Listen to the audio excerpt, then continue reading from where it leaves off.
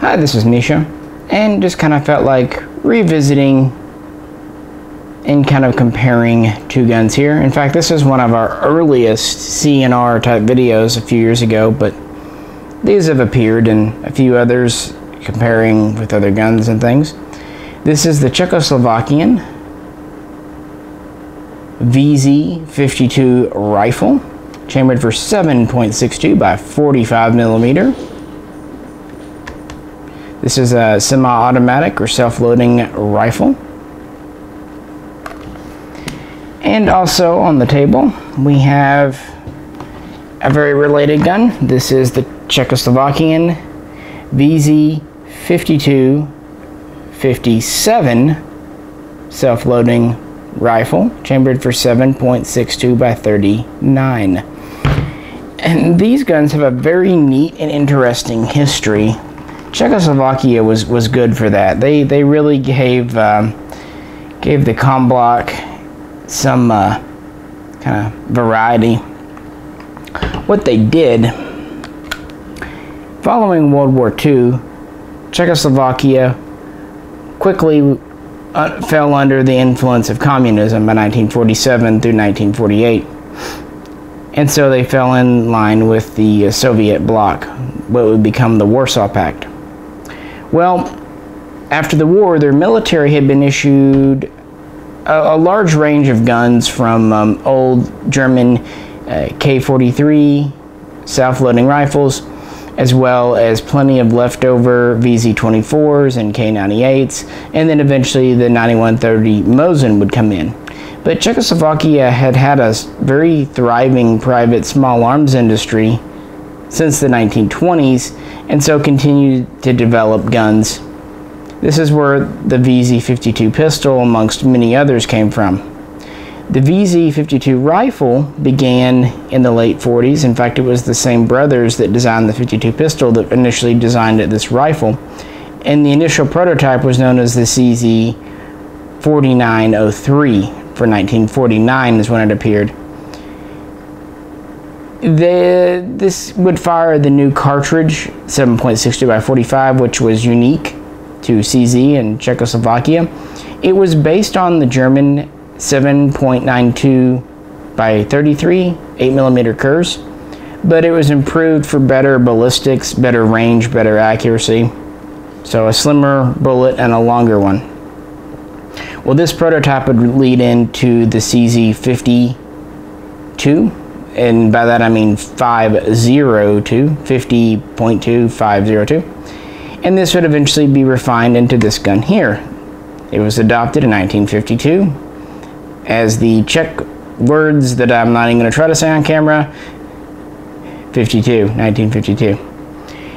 A lot of people mistake this for an SKS, and it's anything but, aside from the fact that it essentially filled the same role. But Czechoslovakia would never go to an SKS variant. They would do their own thing.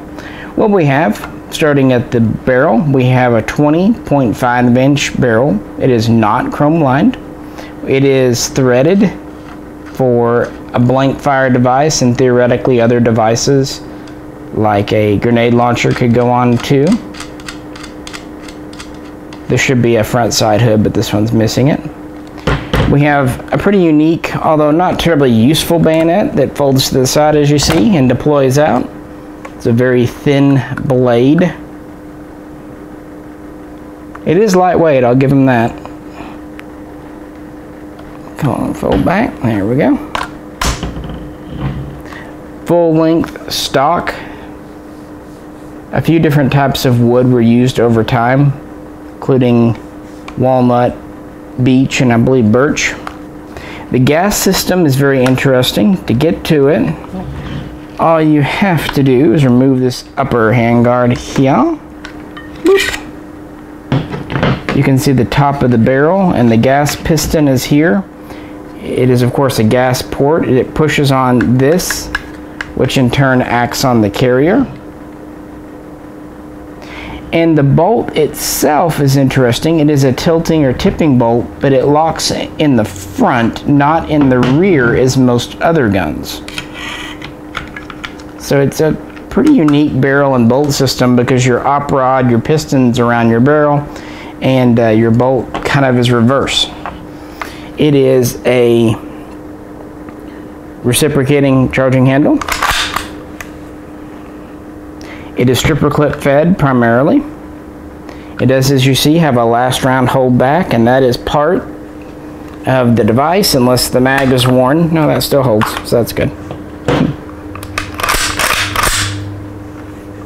It feeds from 10 round detaching mags.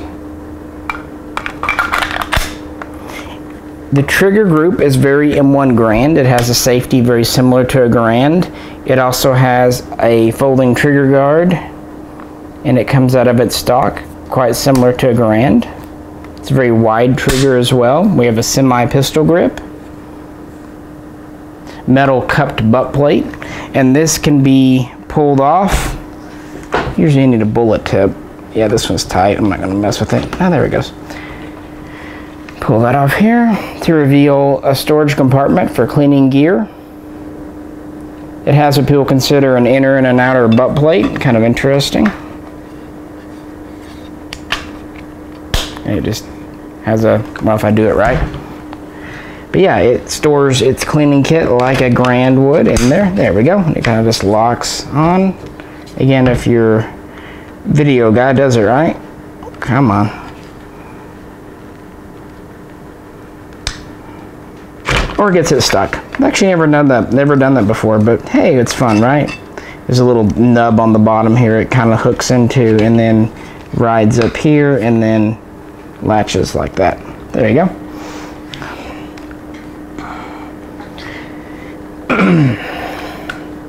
Has a side mounted sling. A few different styles were used over the years. This is the cotton one. Very similar, if not exactly the same, as used on the later Vz.52. We're just under 40 inches tip to tip, about 39.5, and we weigh about 9.5 pounds. So not especially light, but it has a good balance. And finally, we have just a typical sliding ladder rear sight. Pretty typical gun. Now, these had detaching mags, but they were only usually issued with two. One in the gun, and then one in a belt pouch like this.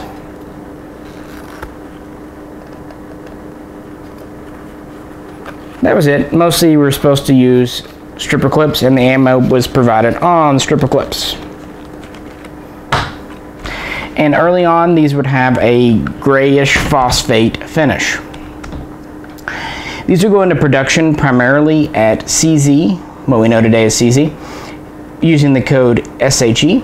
They would also be produced in smaller numbers at factories using the code AYM and RID. Production would begin in 52 and would last until 56 to 57 depending on which source you go to. This one here was produced in 1954 by CZ. The gun had a lot of positive aspects. It was reliable. It had good range and accuracy. The 7.62 by 45 cartridge was very good, honestly. Czechoslovakia would also make a light machine gun, the Vz.52 LMG, that would fire it. And these would be reasonably popular, and Czechoslovakia would not only issue it to their own units, but also would export. In fact, Cuba would adopt the Vz.52 as standard issue early on after Castro took over, and these would appear in many places around the world, including hotspots where communists, revolutionaries, Contras, and all that from South America, Africa, Middle East, and East Asia. They would produce about 150,000 of these, so not bad for about a 5-year production run. Unfortunately, it couldn't last, and this gun came onto the scene. The Vz.52-57 is basically politics. It's the same gun, essentially, but rechambered for 7.62 by 39. Now, Czechoslovakia didn't do this because 7.62 by 39 is a better round. It is, in fact, not. It has less range, not as great of accuracy, And they did not find these guns to be as reliable as the original guns, which isn't surprising. Usually a gun, when it's chambered for a cartridge, is best used with that. But the Soviets pitched a fit because Czechoslovakia was really not conforming, and they put the boot down, and that's where the new chambering came from. Now, there are rumors that persist to this very day that some Vz.52s were rebarreled or rechambered for X39. This is not true. The Vz.52, 57 guns were all purpose-built, primarily, if not exclusively, at CZ. And these would be produced from 57 to through about 59 when the Vz.58 assault rifle was coming online. But since they had to rework the gun, redo the gun for the cartridge, they did take the opportunity to make a few upgrades. For one, to make manufacturing a little faster and easier, they went to the new method of pinning the barrel. Actually, yeah, pinning, basically press and pinning, you know, AYM style, as opposed to screwing the barrel in. You can see the hole there. They also started chrome lining the bores for obvious reasons. And they would go to a new kind of paint or lacquer finish. And some older Vz.52s would get this finish during refurbishment. So it's not exclusive to the 57, but it's predominant and came in. One other change, they went to a new pattern of magazine. It's very similar. I like to keep mine in these Mosin Nagant pouches. They fit very well. There you go. Here is a mag. You notice it's different on the bottom compared with this one here. Notice this is straight and then it has an upturn here. That's for the X45 cartridge.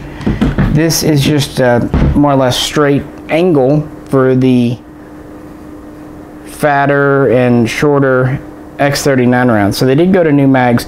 The original mags would work okay and would feed okay, but not great. So the Czechs were pretty good at making guns and wanted to do things right, and even though this gun was kind of foisted upon them by the Soviets, they didn't half-ass it.